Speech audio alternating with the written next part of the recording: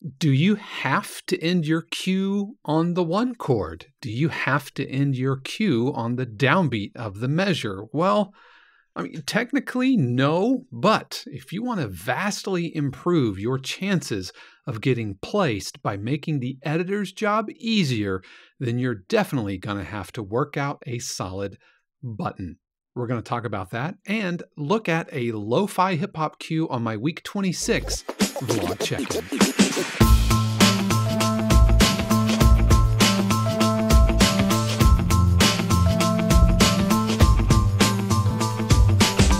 What is happening, YouTube? This is Dave Croft. Welcome to my week 26 check-in for my 52 cues, where I am writing at least one cue every week for the entire year and talking about it. If this is your first time here, welcome. I'm so glad you found me, however you found me. If you haven't already, please consider liking and subscribing to this video. It does help composers just like you find the channel and hopefully help them out. I also want to give a special shout out to my Patreon patrons who keep this channel afloat. We're going to be talking about the Patreon at the end of the video, including kind of, what's in it for them other than the satisfaction of helping keep the channel going. If you want to skip over the vlog business, you can check out the timestamps in the description below. But today I am talking all about buttons or endings. And one question I get quite frequently is, do I have to end my button on the one chord? On the tonic? If it's a major key, it's a major chord. If it's a minor key, you're going to end it on a minor chord. And do I have to end on the downbeat of a measure? This is called a button, an ending that is it's kind of like telling the audience when to clap. And do you have to? Technically, no. No, you don't have to. However, it is strongly recommended, and in fact, some libraries actually do require buttons like this. But other than, just because the library tells me to do it, I want to talk about why we should, as production music composers, and it's all about making the editor's life easy. Because if you can make the editor's life easier, then chances are they're going to keep going back to your cues. If they have a giant playlist that's given to them by the music supervisor, and they're seeing this is just cue written by Dave, and there are lots of good edit points and a good solid ending that I can edit around, and my name kind of keeps showing up, and they know that they have an easy time of it, then they're probably going to keep gravitating towards it. However, if you've written an ending that maybe doesn't end on the one chord, or maybe has some kind of rhythmic kind of some syncopation, then that could make the editor's life difficult. Why? Why is that? Why would that make their life difficult? Well, you have to think like an editor approaching a scene. You have a scene that is a certain amount of time. And at any point in that scene, a dialogue could take the emotion of the scene somewhere else. So they need to transition out of your cue. And chances are it's not the exact length cue that you wrote. The scene isn't a minute and a half or 2 minutes. And they need to be able to jump out of that scene immediately. And so they go towards the end of your cue. They look for that button, that final one chord. And if they can snip the end of that cue, and they can attach it somewhere else. And if it's on the downbeat and it's lining up with the waveform, and they're counting measures and they're trying to time it up.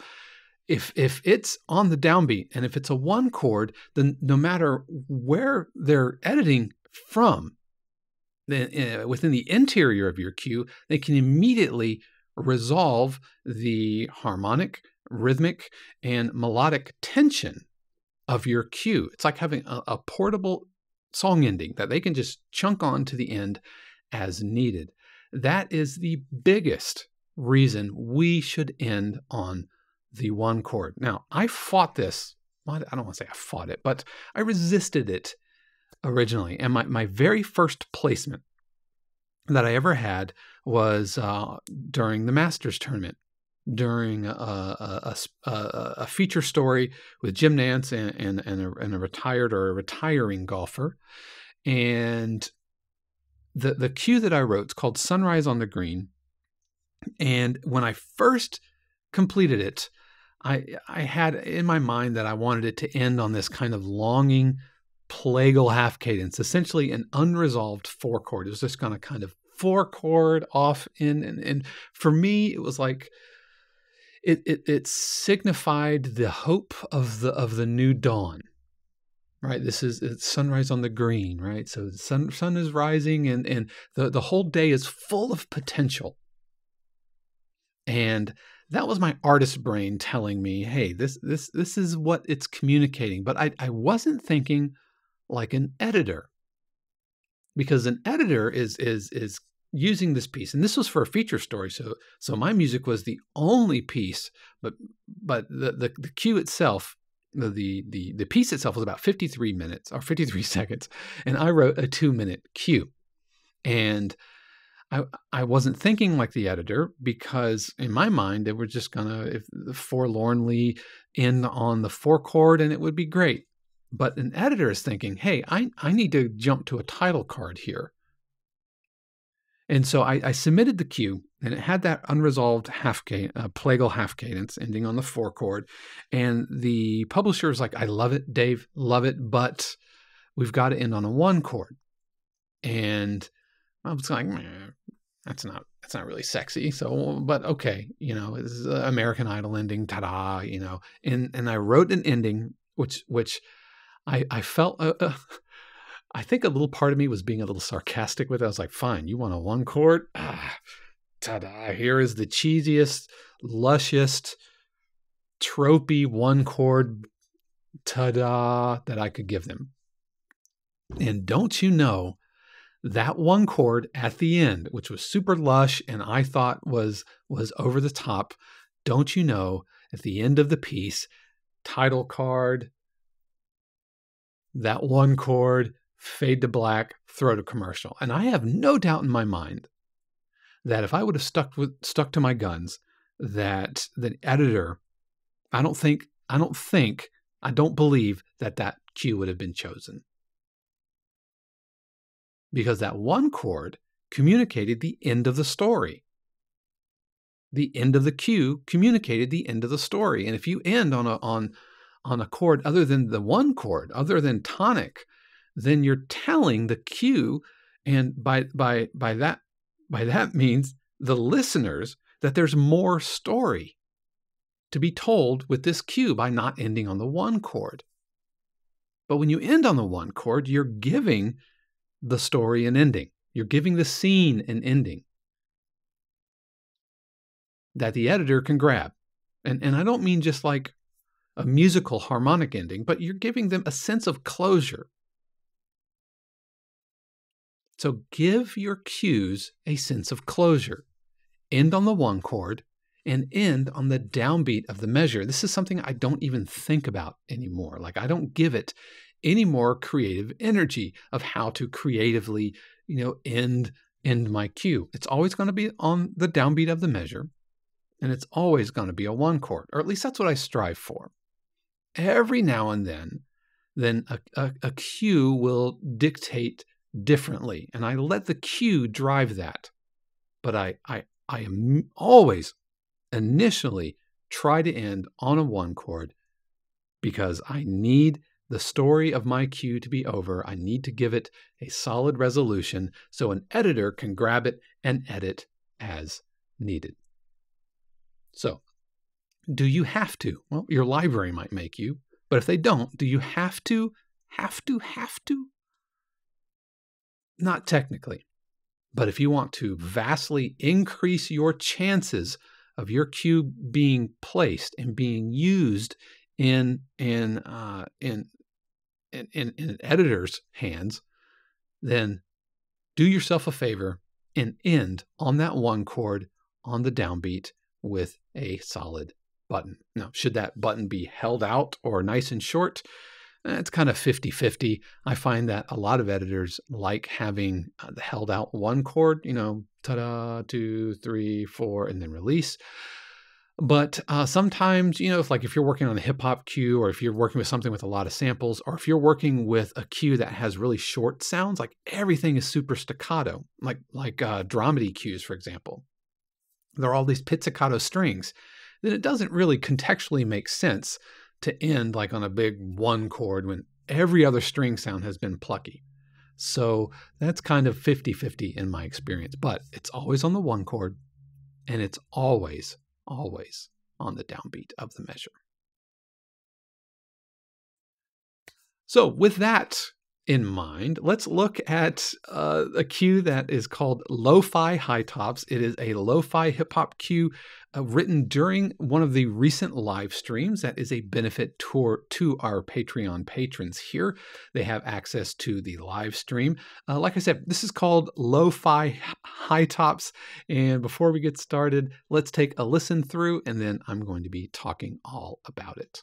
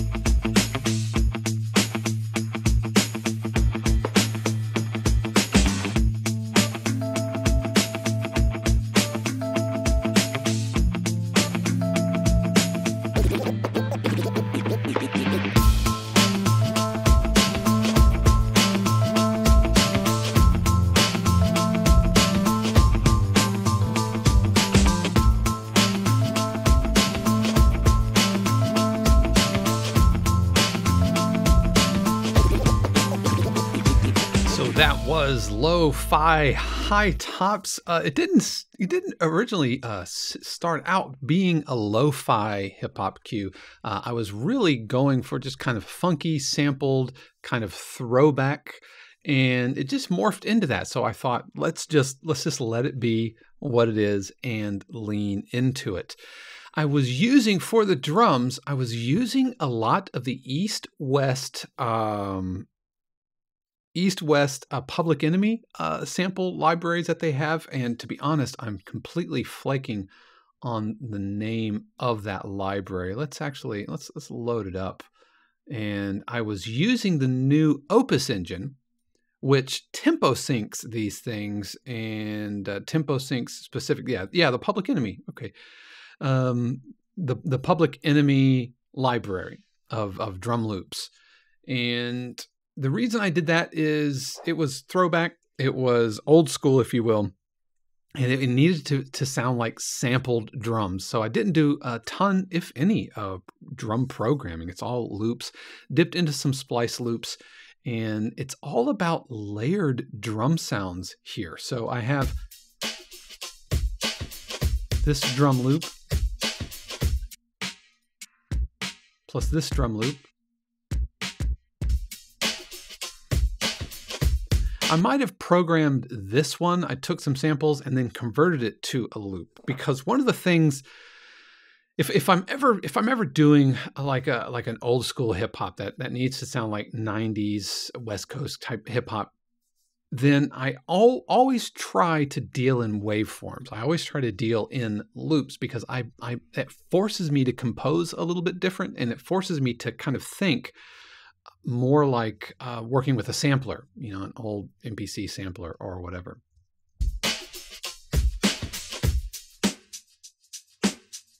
The snare drum loop, and then I have a drum fill every fourth bar with a tambourine loop on top of it. So layer them all together with EQs that make them all kind of fit together. Crash, it's got crash cymbal sounds like a Piatti.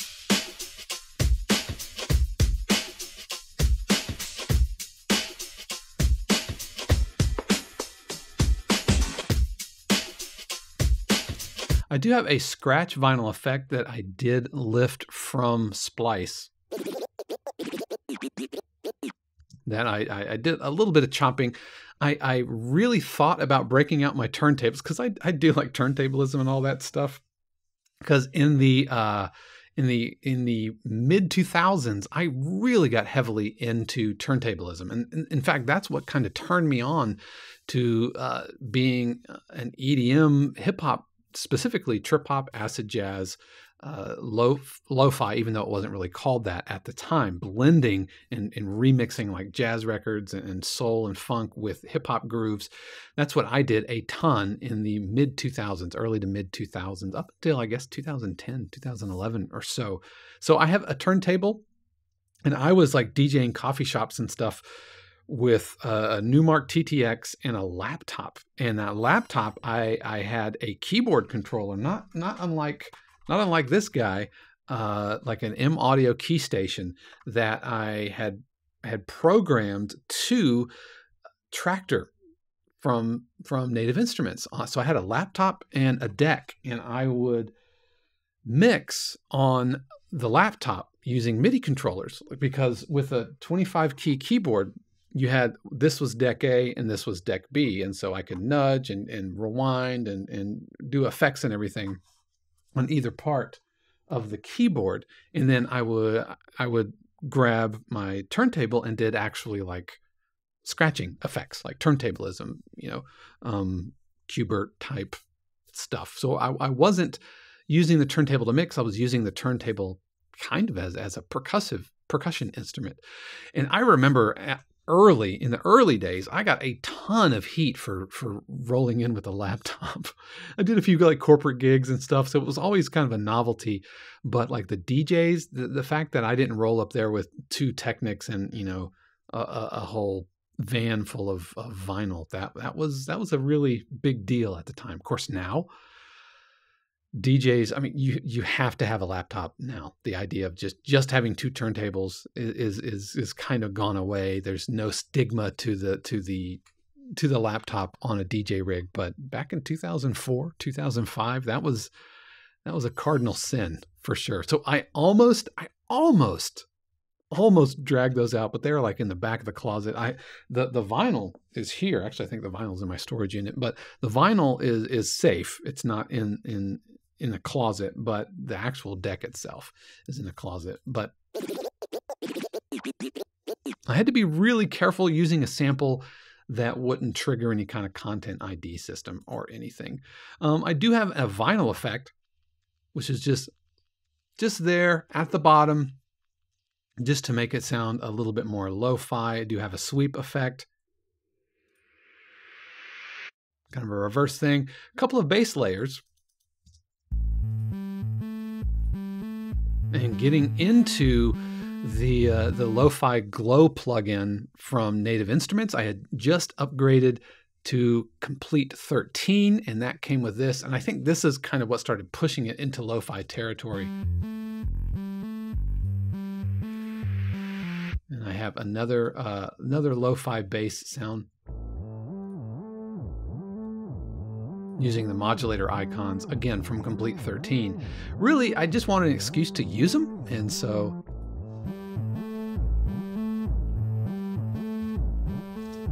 lo-fi kind of e-piano bell thing, again, from this Lo-Fi Glow, looking for an excuse to plug in.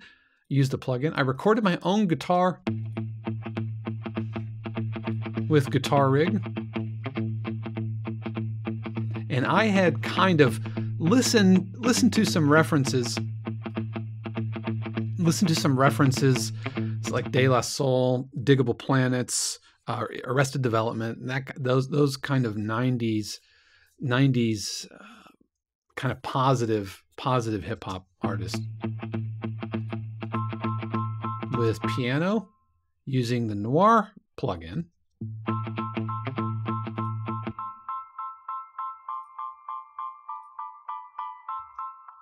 Okay, kind of like a Dr. Dre kind of thing. And then an E piano, so with some keyscape. I had to be really careful here because the E piano could really push it into chill lo-fi territory. And because this was going to be used potentially for sports, that I couldn't have it be like mega chill. Couldn't have it be too chill. So I actually gave them a stem without the E piano involved in it. All right, so we start off just a little drum fill to set it up. And I'm looking every phrase to add interest, to add things. And so my second phrase, I added the lo-fi bass. And then added the E piano, high part, and then added the low E piano.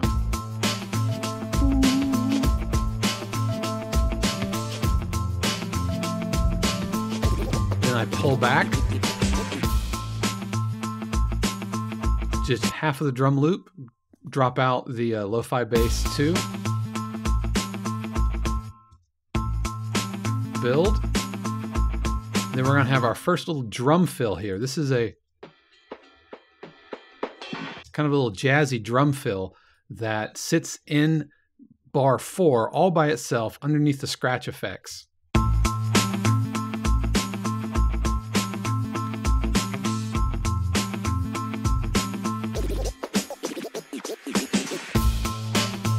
So I love doing that. I love pulling energy and then pushing it back. I think that's really effective.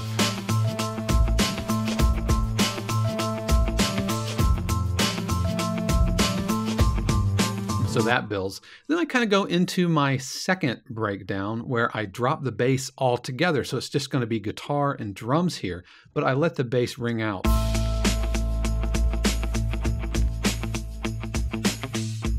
So it kind of holds out on one chord.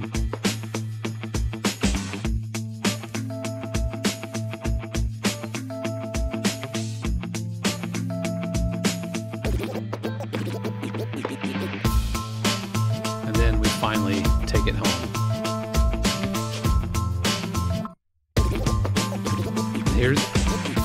And there is that final button where I'm holding for one chord, 2, 3, 4, release, and then I go in and edit my audio tail so it doesn't ring on for days. 2, 3, 4, hold, 2, and then a slow fade to make that audio tail work and just kind of decay into nothingness. So that is lo-fi high tops, and this was written specifically for the upcoming.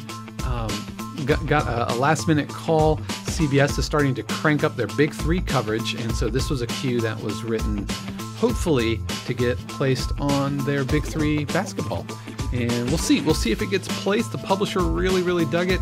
I was really worried that it was going to be too chill, which is why I gave him a version with and without the E piano, but he loved it, and I was able to put a second one together. One of the challenges of dealing with drum loops is dealing with the different swing pulses and kind of measuring or managing all of the different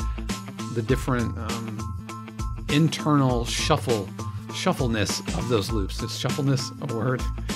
Anyways, that is going to do it for me today. Thank you so much for joining me. And again, I want to give a special thank you to my Patreon patrons who use their actual real money to help keep this channel happening. If that's something that you're interested in, you can check out my Patreon link below, patron.com/unpack. To be a patron, it's just $1, and not only do you get to help keep the channel going, but you also get access to my weekly live streams, which this was a part of. I wrote this cue live during a recent live stream. Also, if you haven't, please consider liking and subscribing. It does help composers just like you find this video. And it's hard to believe we're here at the halfway point of the year. And how has your year been? We've just wrapped up week 26, and so it's all downhill from here. Hopefully you're writing at least one cue. Would love to hear from you. You can leave a comment below, or you can give me a shout out on Twitter or Instagram or whatever. But thank you so much for hanging out with me. I look forward to seeing you next week for my week 27 check-in. Until next time.